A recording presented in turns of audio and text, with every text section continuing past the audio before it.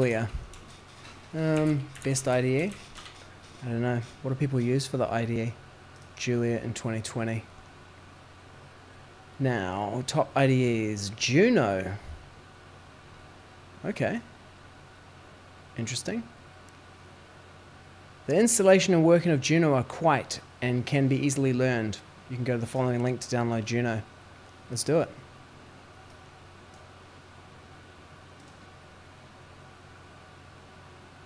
Flexible IDE for the 21st century. Cool. Powerful free. Yeah, I like it. Read more about it. Nah.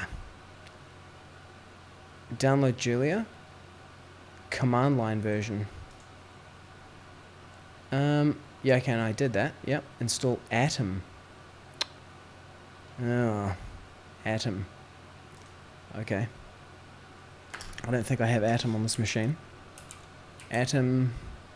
Nope. Download. Okay, Atom's coming down. And that's actually took me off the page. Let's go back. And then install Juno. Cool. Command plus comma. Go to install Uberjuno. Yeah, okay, this looks cool. Let's do it. Dun dun dun.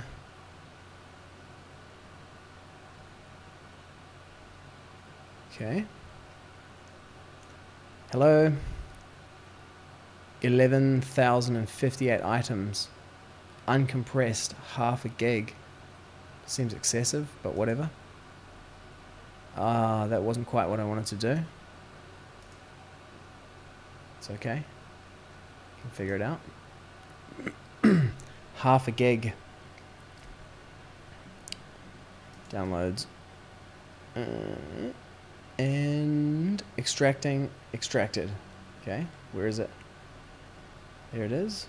Grab it and drag it to applications. And then we should be able to start it like that. Atom. You can get rid of that.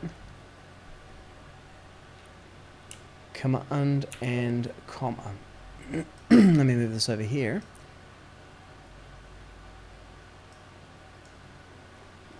Type in Uberjuno. Let me close Visual Studio Code. Quit. Hello. Come on.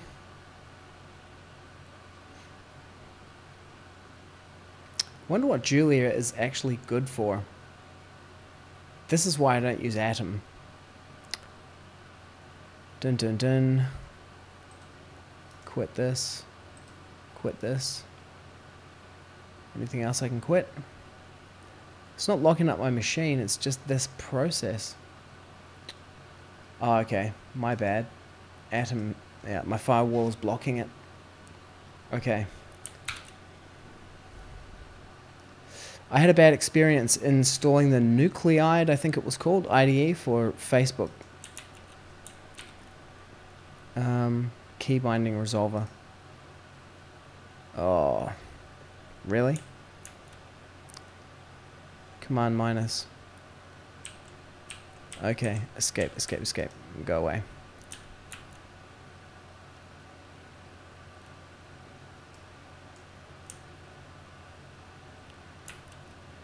Whatever.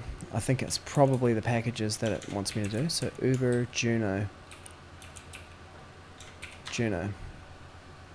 Nope. Available updates. Check for updates. Okay. So press command comma and go to the install panel. Install. Oh, okay, so packages is installed packages. This is pretty cool. I'm checking out. I haven't checked out Atom for quite some time, maybe a couple of years. I just got onto Visual Studio Code and just been banging that, and then I used oh nice, it found Julia on the system. Good, close all. I used, what did I use? Visual Studio Code, IntelliJ, and Rider. Those are the ones I use. Use Juno. Try opening the REPL with Juno Open REPL. Where's Juno?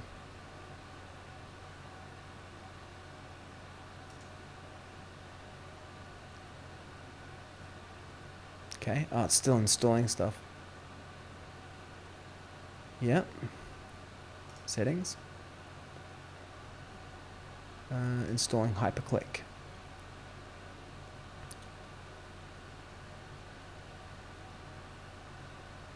Is it still installing stuff? Is it done? It's still going. Installing language Julia. Well, while that is baking in the oven, let's have a look at like a Julia getting started, hey? Julia getting started. Package managers, build chains, IDE, got the IDE, getting started the Julia language. Here we go. Installation straightforward, yep. Let me see if I've got it installed and running. What happens if I do that? No. Okay. Okay, I did install it. My IDE can find it. Okay, so Docker. Terminal. Built-in Julia command line. Platform-specific instructions. Mac OS. Okay. To start running Julia from the terminal, do the following. Navigate there and remove the... Okay. Let me just check if there's something there.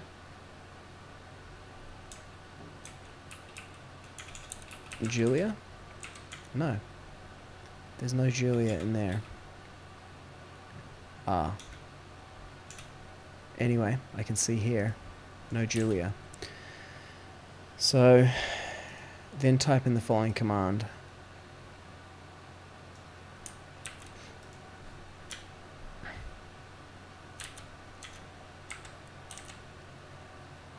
App, like this. Symlink, and if I now type in Julia, REPL, yes, good, okay. Okay, that's all I need to do for that. So that's done. What's happening with Atom? Open Juno specific panes on startup.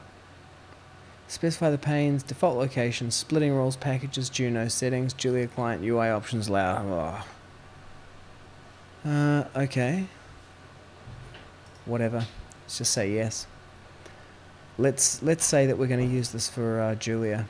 No, don't send my usage data. Welcome. Goodbye.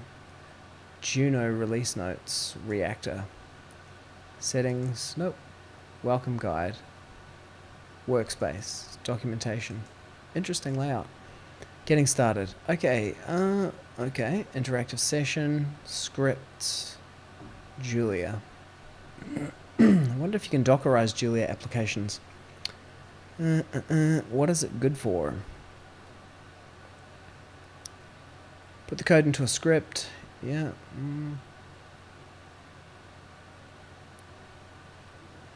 Okay. Yeah. Okay. Variables. Man.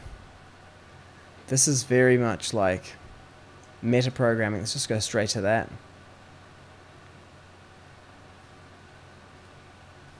Yeah. This is more like a reference than anything else. Let's try a Julia tutorial. Boom. Okay, cool. Yep. Boring. I want something cool and interesting. Data science with Julia. Tutorials.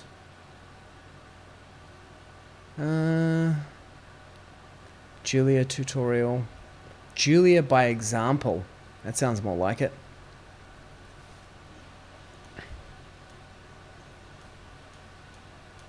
Simple functions. Okay, it's for doing maths. Strings. Converting and formatting. Yeah, string manipulations, arrays. Multi-dimensional arrays, dictionaries, loops and maps. Yeah, okay. I'm not a big fan of loops. Map. How do I do map? Okay, that's how you make a dictionary. Conditional evaluation. If true. Okay, it's like Python. Meaningful white space by the look of it. No semicolons, no braces. Okay. It looks pretty imperative. Mutable struct. Abstract string. Okay, it does have types. Bool. Okay. Types. Typed Fs and C. Yep. Input, output. Is there a standard library? Packages including the files. Using calculus. Okay. I guess I should start with, like, what do I want to do with it? What do you do with Julia? First steps with Julia on Kaggle. Deeper introduction to Julia for data science. Oh yeah, let's do some calculations then. Okay, yeah, we'll use it for that. I know what I'll do. I'll use it for analyzing COVID statistics. Julia. Okay, so let me create something new. Plots. Oh, it can do graphs.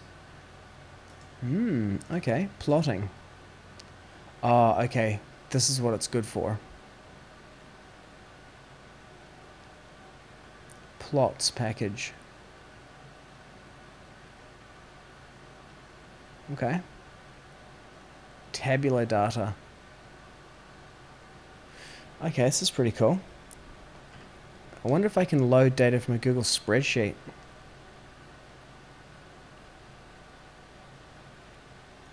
Yeah, okay, this could be useful for something.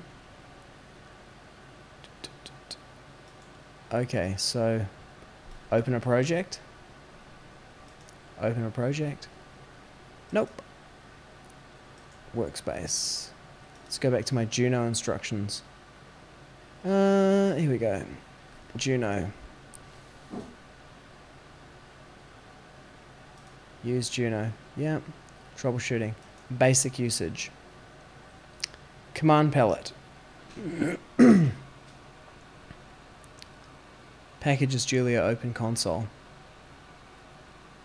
Cell-based evaluation. Activating the debugger. It's more like it's kind of a scripting language for spreadsheets by the look of it. Plot pane will be automatic by plotting packages which support the interface. Okay. PyPlot. Well, let's just try this. So, I guess open a package. Go into workspace. Make a new folder called Scratch. New folder called Julia. Open. Okay, make a new file. And we'll just call it, I don't know, what do you call it in Julia?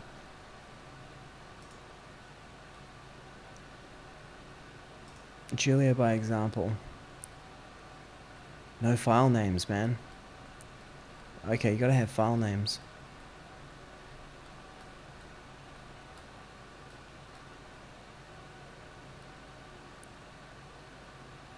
.jl, okay.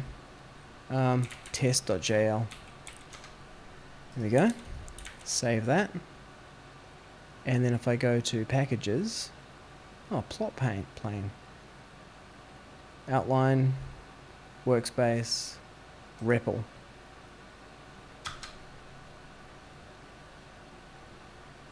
Installing some packages, okay.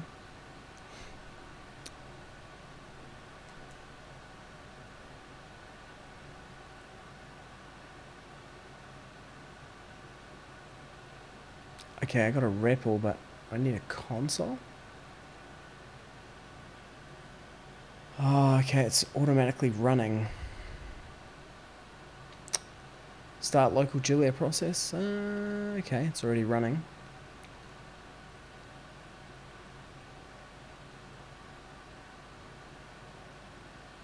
Run all. See what that does.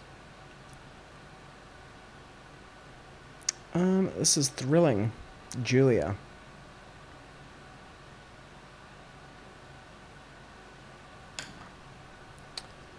I have an interesting project actually that I built in JavaScript. Let me pull it up. It tracks the news sentiment for Australia and New Zealand from a couple of news websites using Azure sentiment analysis. It's just automated. Let me chuck it in here. So every day it scrapes news.com.au and stuff.co.nz and then adds them into a Google spreadsheet. The back end of Champions. And then it sends the headlines to the sentiment analyzer, and then I get these graphs out of it. Mostly the news is negative. And how negative is the question, right? It's kind of been trending downwards in Australia. New Zealand is like a little bit all over the place. And this compares Australia and New Zealand. So the negative news in Australia is generally more negative in sentiment than in New Zealand. You can see we have crossed over a couple of times. And then I can look into what happened on those days because I put the actual headlines in here.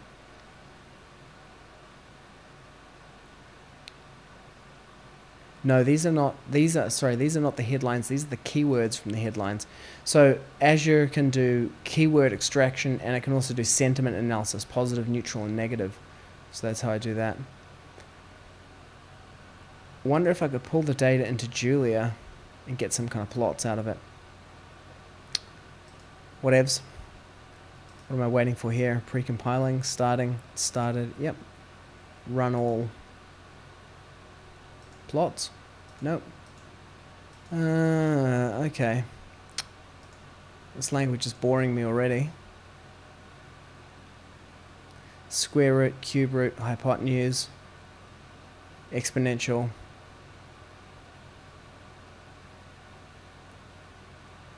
Write a simple Julia program. High-level programming language. High performance numerical analysis as fast as C and as high level as Python. Win-win is both speed and user-friendly programming language. Yeah, if I was going to do this kind of data science stuff, I would use Julia rather than Python. I know Python's the most popular one, but this one's got more kind of cachet with the cool new thing.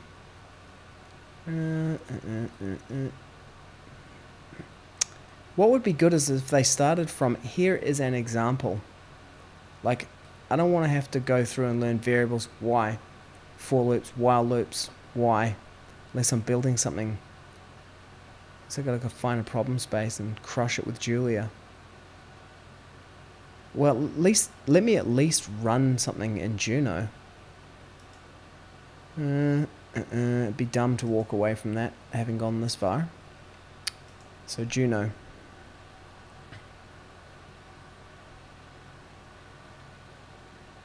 So we'll run the command in Julia. Cell evaluation, inline evaluation. Can I do this?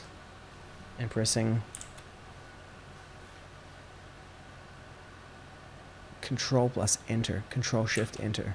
So I'll try Command Shift Enter. Control Shift Enter. Control Shift Enter. No. Command Shift Enter. Neither. REPL.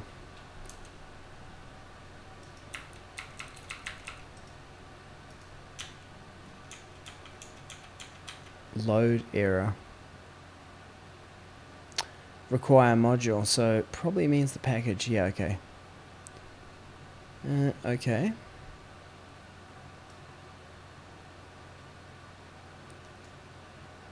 What happens if I put that?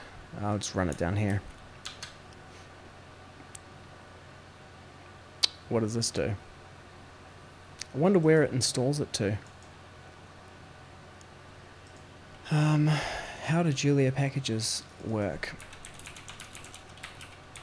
Where are Julia packages installed? Boom, I'm not the first person to wonder that. Built-in package manager.